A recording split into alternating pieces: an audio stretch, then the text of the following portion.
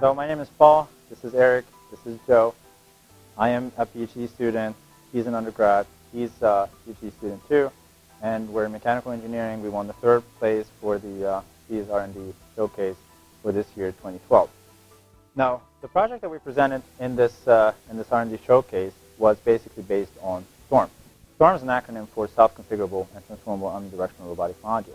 And what we wanted to achieve basically is we wanted to have a reconfigurable robot that can exhibit capabilities that are comparable to a rigid structural robot on rough terrain.